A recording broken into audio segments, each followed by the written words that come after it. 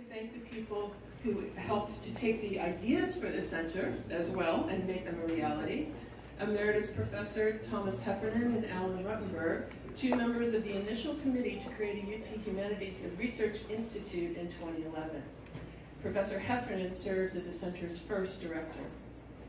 Teresa Lee, who as a former dean of the College of Arts and Science, has strongly supported the center's work and fundraising efforts over the years. Chancellor Don Denbo, who gave us this fabulous new space to grow arts and humanities research and has consistently stood up the university's commitments to the arts and the humanities. And thank you all, and welcome.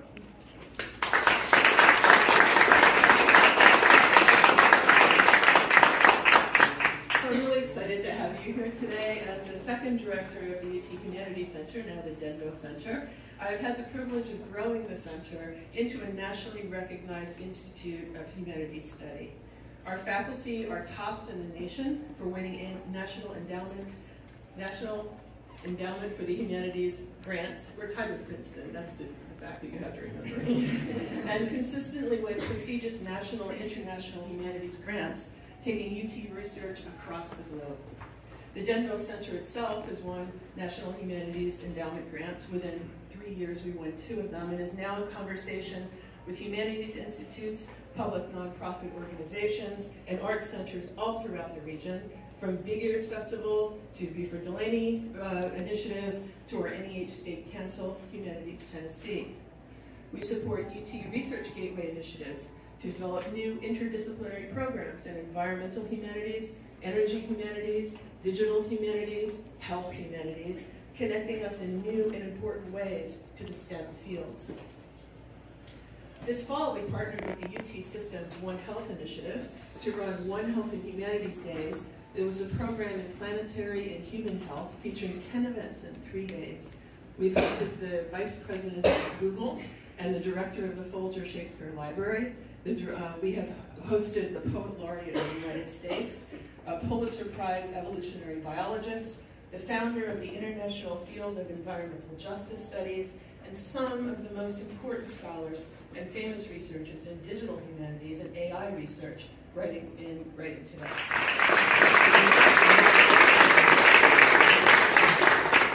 Now, it's my pleasure to introduce a graduate research associate that we have working through us for the whole year at the University of Tennessee's Humanities Center, now the Denbo Center, Michael Sutherland, to share some of his remarks.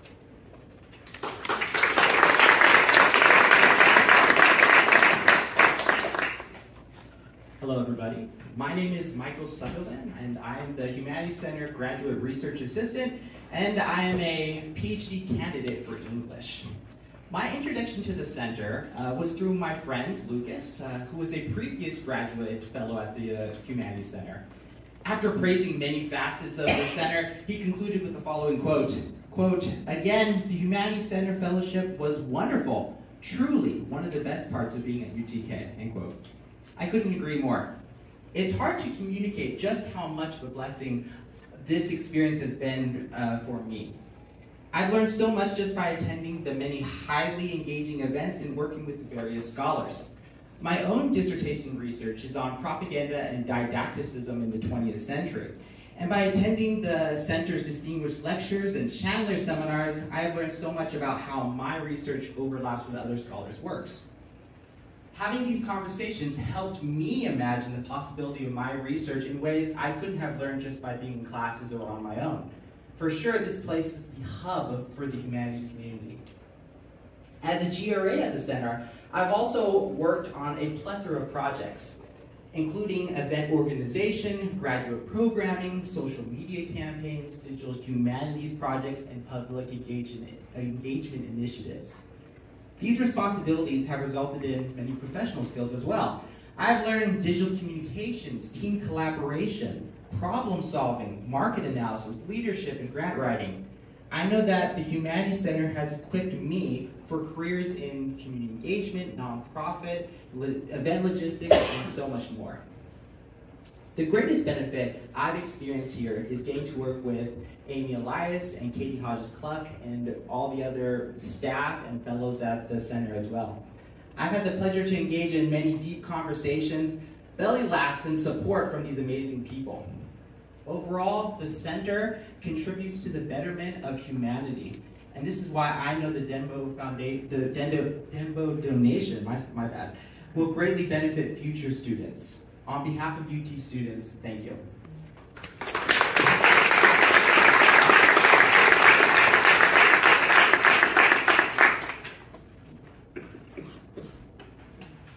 Thanks so much, Michael. It's been a real joy working with him all year long. He's been working so hard, and it's just wonderful to have you at the center. So would you welcome with me now Chancellor Don Denbo.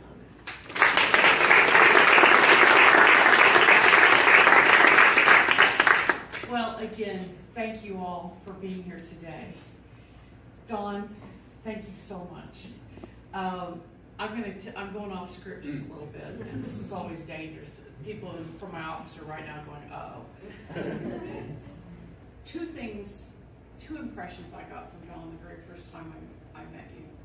One was, he is a lifelong learner. He says he jumps to his bookshelf and over there and he pulls out this notebook with like his notes falling out of it. And it was from maybe, I don't know, 10 years ago, 20? More like 30. Okay. 30 years ago, a seminar he'd taken on leadership here at the university. And he started to talk to me about the things he learned at that leadership seminar. A lot of people give voice to lifelong learning. You epitomize that. And so for you to be part of this, it makes perfect sense once you think about it. The part of the conversation that did not make sense to me was all his stories about having played football with Philip Fulmer. And I remember coming out of there going, he played football with Philip Fulmer and he loves the humanities. And we love you, Don, for that. So thank you. I am really, really excited about this. Symbolizes the next chapter for our Humanities Center. And the university, as all of you know, has always been deeply committed to advancing humanities and fine arts. And I want to just say a few things about that, because at a time where other universities are really scaling back in that area, we have leaned in and moved forward. We've set up a new College of Music, and today we're here to name the Denbo Center of Humanities and the Arts. So this place is where we're going to champion top-tier faculty research. We just heard from our graduate student about his research, and innovative public engagement programs. We've always had sold-out performances at all the different theaters that we have on campus. Our digital humanities research is important, and Tennessee has long attracted artists, creatives, and humanists who study and appreciate the arts. While others, as I said, are scaling back, we are doubling down on our investment. We're connecting, and some of this just got risen, the exploration of human experience with fields like medicine. That makes sense. Energy, how does that make sense? And you can tell you, environmental sciences and data studies. Dr. Amy Elias recently joined scientists at ORNL and researchers in communications to teach history and ethics to future electrical engineers who are working on batteries and energy storage, weaving the topics into their PhD course to encourage them to think critically about how the work we do will impact the world around them. This is just one example of how humanities and the arts are an increasingly valuable in new ways, of our interdisciplinary programs and curriculum. The humanities, and I have an English major, so I proudly stand here, and a history minor. The humanities teach history and culture, languages, philosophy, religious beliefs. They help our students to be well-rounded citizens who are prepared to enter a global workforce that may have languages, customs, and cultures different from their own. Very likely will be different from their own. So thank you to our campus partners in the College of Arts and Sciences. Our dean is here today. The Office of the Provost, Provost Zomchik, thank you for being here. And the Office of Research, Innovation, and Economic Development. Brad Day, I see you here. Thank you very much. thank you, all of you, for investing in this space that will be a hub for humanities research on our campus. Amy, it's so beautiful, we all want to move over here. It is now my privilege to introduce one of the most delightful, entertaining, sweet man I've met since I've been here, and that is Dr. Don Denbo. I just gave you a PhD. I claim it anyway. Yeah, your generosity is why we're all here today. So thank you, Don Denbo, for your continued support of our university. Thank you very much.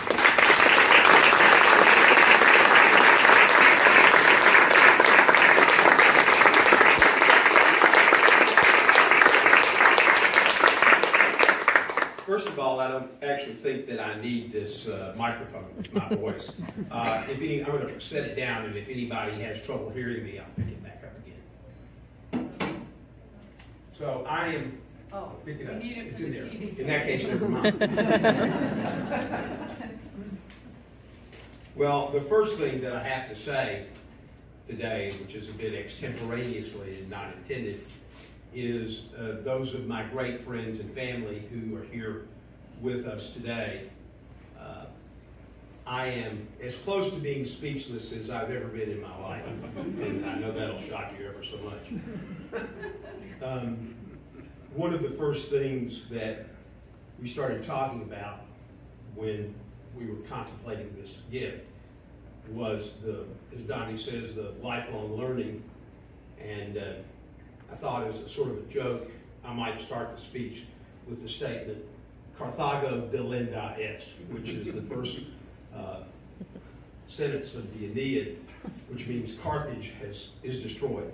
And that was obviously one of the conversations that we had the first time that we began this thing. I'm going to try and stick to my speech, but I also will probably do some extemporaneous things. Gosh, this is a little problem. I can't read it. Since I believe I have been engaged in the study of humanities for something like 70 years and have essentially defined those progressions in my own mind, I thought it might be useful to give a more formal definition. And since this is an academic enterprise, I thought I would cite my sources as well. Google says that humanities are those branches of knowledge that concern themselves with human beings and their culture, or with analytic or critical methods of inquiry derived from an appreciation of human values and the unique ability of the human spirit to express itself.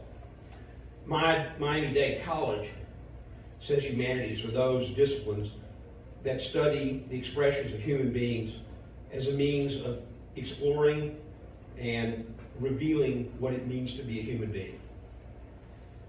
I had a classical education before I came to the University of Tennessee. George Sylvie, my brother by a different mother, and I started at Battleground Academy in August of 1963 and finished at the University of Tennessee. We both played football here once upon a time together after all these years. There are others of us that did that. As I say, I had a classical education before I enrolled here. In the fall of '67, I was addicted to reading. I was taught how to write by very good people. And my freshman inorganic chemistry course was a repeat of the one that I took as a senior at Battleground Academy. I can only read my writing. I had 4 years of Latin, what amounts to Calculus 300 level mathematics, spoke German, French, and read Hebrew and Aramaic. In short, I came to the University of Tennessee to play football.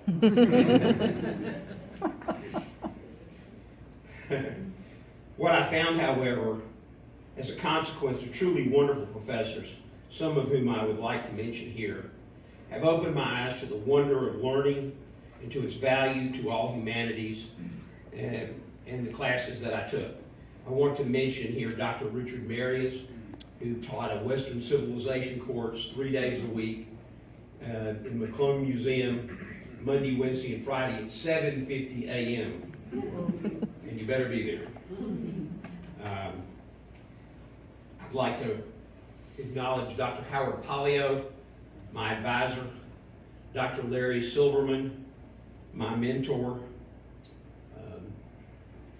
Dr. Harry Hurwitz, who enlightened me to the wonders of the mind, and most particularly to Dr. Buck Ewing, who's the director of art history here at the University of Tennessee, who opened my mind to art in a way that has enabled me to chase that will-o'-the-wisp for all of my life.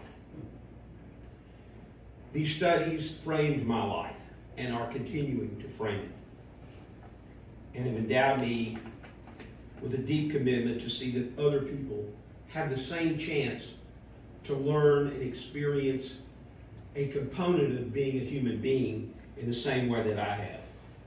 I've often mentioned to people in speeches that I've given here upon occasion that 2 of the 4 components of STEM, science and mathematics, are contained within the College of Arts and Sciences. They're all taught here in the arts and science. In essence, this is the core of the study of humanities. I started out to be a physician, became an economist, and ultimately insurance agent. Throughout my experiences, the one ineluctable component was the ability to see, to analyze, and to deduce. This process is only enabled through the absorption of the human element to see, to hear, to think, and most importantly, to create. The deep desire for the current and subsequent constituencies of UTK to learn and have the benefits of this same education which grounded me in the humanities is a reason that my family and I have made this financial commitment. The conviction that this enterprise, meaning now, I hate to say it, the Denbo Center, I'm shocked, will aid in that endeavor in the reward of a life committed to the basics of classical humanities education. Thank you all. I'm honored.